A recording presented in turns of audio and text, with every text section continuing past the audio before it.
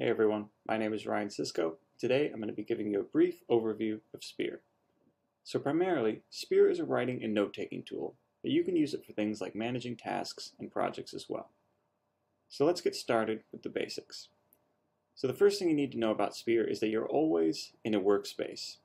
In this particular workspace, you can see that I have several databases over here, as well as this page down here at the bottom, which is the page we're looking at right now. At the top here, I can see the workspace icon as well as the title for this workspace. So in this case, this is my second brain workspace. And if I wanted to rename this, I could just click on it and give it a new name. If I want to create a new workspace, I can just come over here to the library panel and click on this new workspace button. This is also where I can switch to a new workspace if I want to, and I can also pin my favorite workspaces to the top. Okay, next up in this panel, you can see that we have our pages, stacks, databases, and boards in here as well. So this panel, the library panel, is where I can have access to all the content in my account. Going back to the workspace for a second, one of the great things about it is that I can add the same page, stack, database, and board to as many workspaces as I want.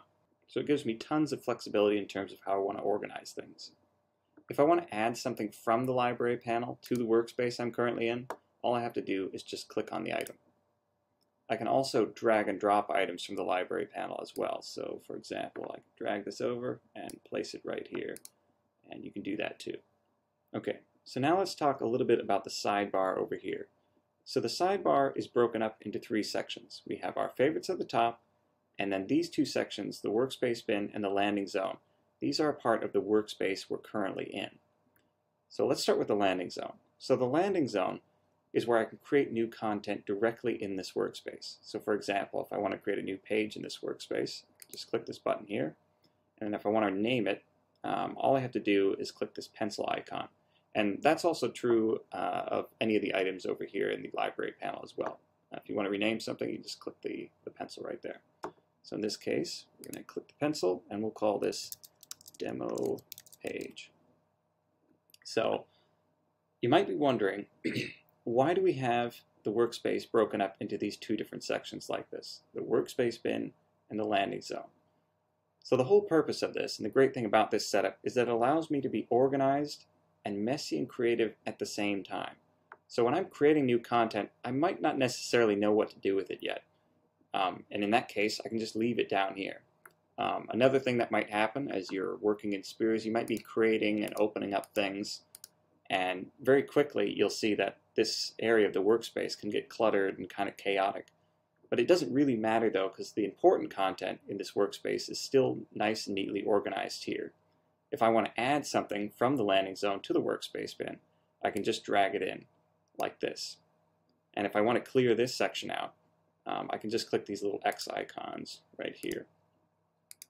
You can also remove things from the workspace bin by clicking on the menu and then selecting the Remove from List option. We made it a little bit more difficult to remove things from the workspace bin, just so you don't remove something unintentionally. Okay, so next up we have the favorites. So the favorites is where I can put things that I want to have access to in any workspace. So for example, regardless which workspace I'm in, I can always access my goals page, this task manager, as well as this capture database. Additionally, I can also put my favorite workspaces in the favorites, allowing me to switch between them much faster than going over to the library panel. Okay, so coming back to the second brain workspace, let's talk a little bit about writing and editing in Speare. So if I want to see all the different types of content that I can add to a page in Speare, all I need to do is type a /, and this brings up the / command menu.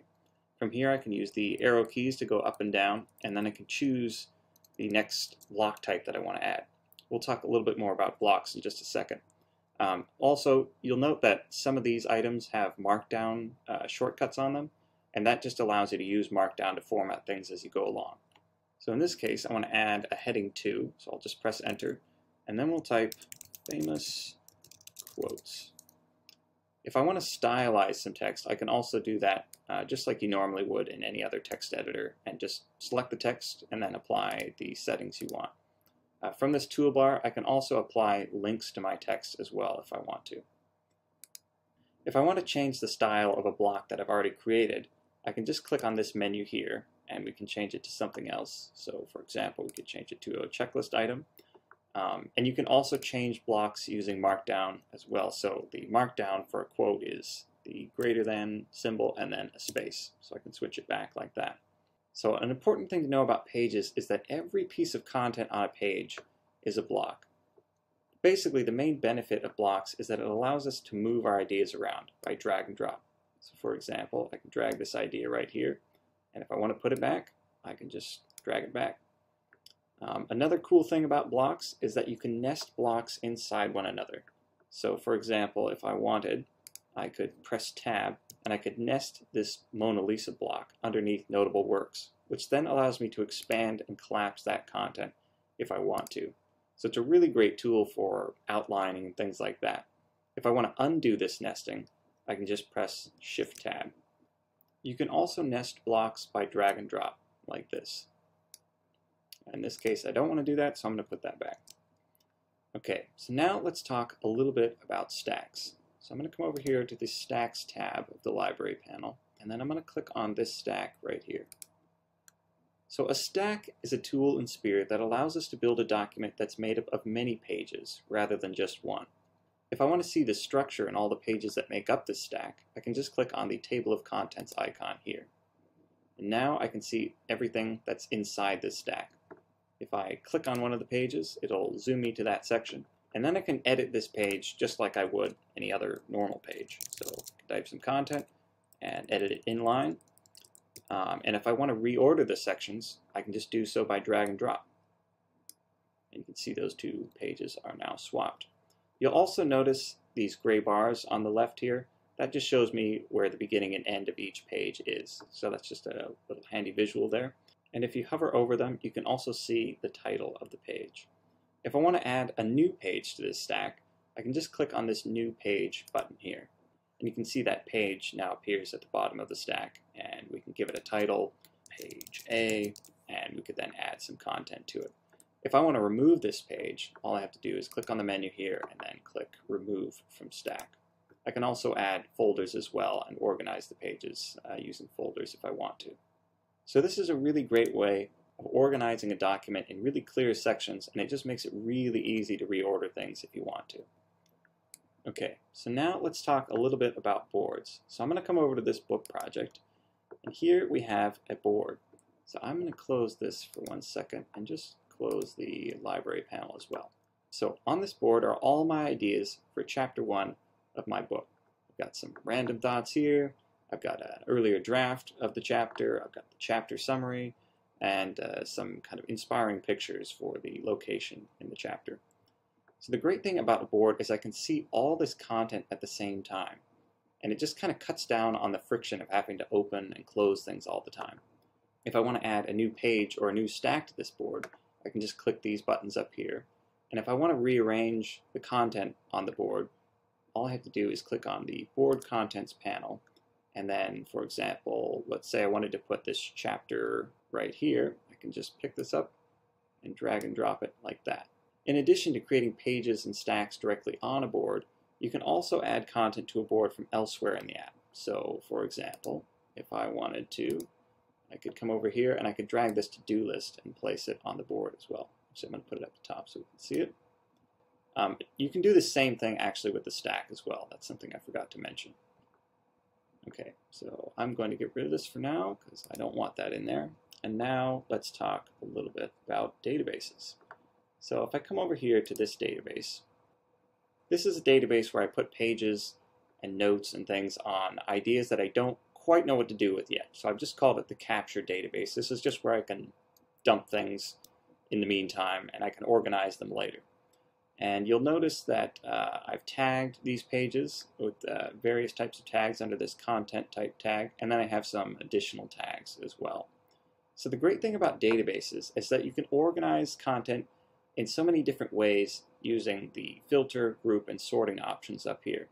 So for example, if I wanted to see all the pages in this database that have the note tag on them, I can just use the filter, and then I can say add filter condition, and I want to find all the pages where the content type tag is a note.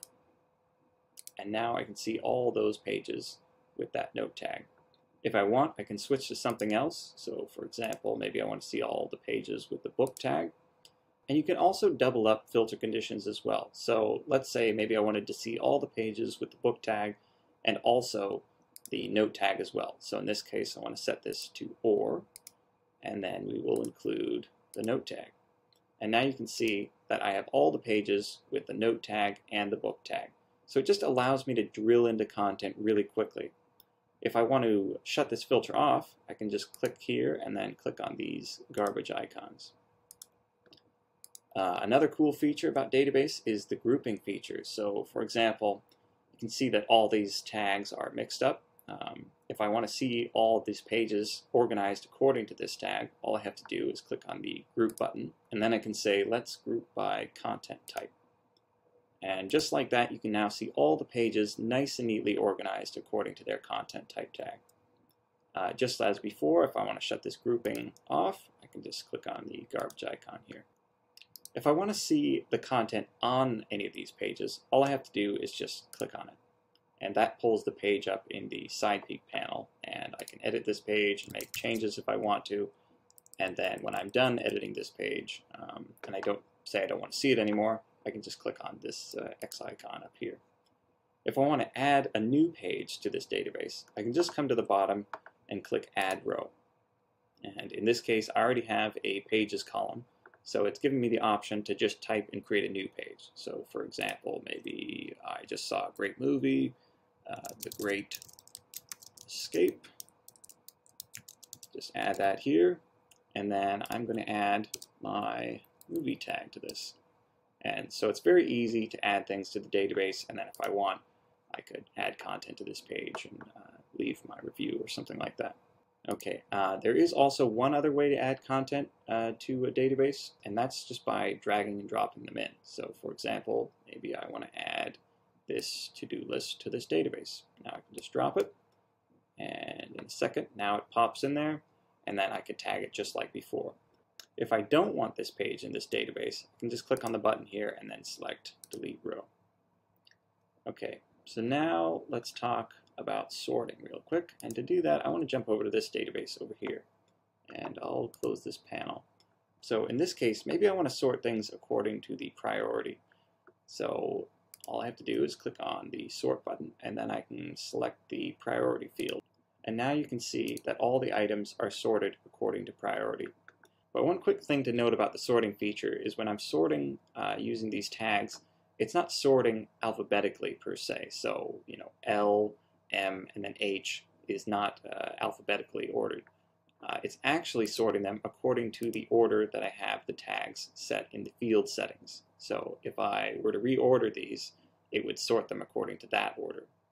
And once I have the order set, then I can switch back and forth. I can do ascending or descending and set it up however I want. So same thing with the status column. So for example, the tags in the status column here are ordered according to backlog doing done. So if I sort based on that column, you will see that it organizes them in that fashion. So there you have it. Okay, so now before we finish up, let's talk about a few other features real quick. So the first feature I want to touch on is bidirectional linking. So the great thing about bidirectional links is that it allows you to connect pages together with a link that travels both ways. So I'll demonstrate that real quick. So let's say I want to link this page to my Leonardo da Vinci page that I've already created. I can just select the text and then create link. And then all I have to do is, you can see it already found it. I can just press enter. And now when I click on this link, it will pull that page up in the side peek here. And you'll also notice that at the top of this page, there's a little link icon. And this shows me all the links that are pointing at this page. So if I click on that, I could then access that one. And if I click on this, it switches back. So bidirectional links are just a great way of connecting ideas. It just makes it really easy to get back and forth between pages that are linked together. There's also another method for linking pages together. You don't have to always select the text like this. There's a shortcut that you can do, and it's bracket, bracket. And then I can use the arrow keys to go up and down and pick something, or I can search and say, I want to find the demo page, and there it is, and then I can just press enter. And now I can get to that page as well. Okay, so now let's come back to our Leonardo da Vinci page, and I want to talk about the paragraph editor for a second. So the paragraph editor allows me to instantly split a paragraph into its separate sentences and edit them individually. So to do that, all I need to do is click anywhere inside the paragraph and then press Control period. And now all the sentences within the paragraph are separated automatically, and if I want to edit them, I can do so, and I can also rearrange them very easily by drag and drop. So it's a great way if you want to just rearrange the sentences within a paragraph really quick. This is a great method for doing that. When you're done editing, all you have to do is press this Merge Sentences button. Okay, so another feature I want to touch on real quick are split screens. So let's say I wanted to see this capture database and this stack side by side. I couldn't do this with a board because boards only allow me to view pages and stacks side by side. But with split screens, I actually can view these both side by side. So to do this, all I have to do is open up one of the items first that I want to be a part of the split screen, and then I just grab the other one and drag it to either side of the element that I already have open. So in this case, I want to view this database and this stack on the right side. And when I let go, I can now see my database and my stack side by side.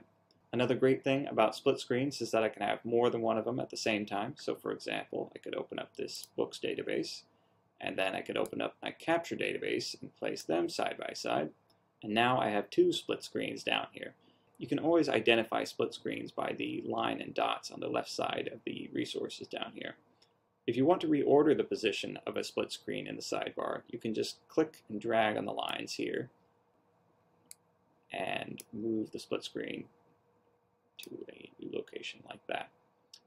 You can also reorder the elements within the split screen. So if I wanted to see this stack on the left side rather than on the right, I can just come over here and click and drag. Also, quick note, there's this fine blue line around the split screen element right now, and that's showing me that when I drop this, it's going to land inside the split screen. If I keep dragging up, the blue line will disappear, and now this element would land outside the split screen. In this case, I don't want to do that, so I'm going to drag it down a little bit, and then drop it, and now you can see that the two elements are swapped. If I want to get rid of one of these split screens, or both of them, I can just click the X icons here, and delete the split screen like that. Alright, so the last feature I want to touch on real quick is dark mode. So if you're working in a low light environment and this is just too bright for you, you can easily switch to dark mode by clicking this toggle switch here. And if you want to switch back to light mode, you can just click this button again. Alright, that wraps it up for this video. I hope this has been helpful and given you some idea of what you can do with Speare. Thanks for watching, and I'll see you in the next one.